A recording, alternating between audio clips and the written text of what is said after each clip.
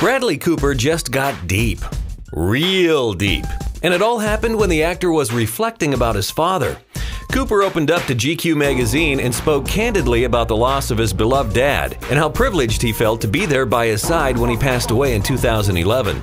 In the interview, the Oscar-nominated star said death became very real and very tangible, and watching his father Charles take his last breath changed everything.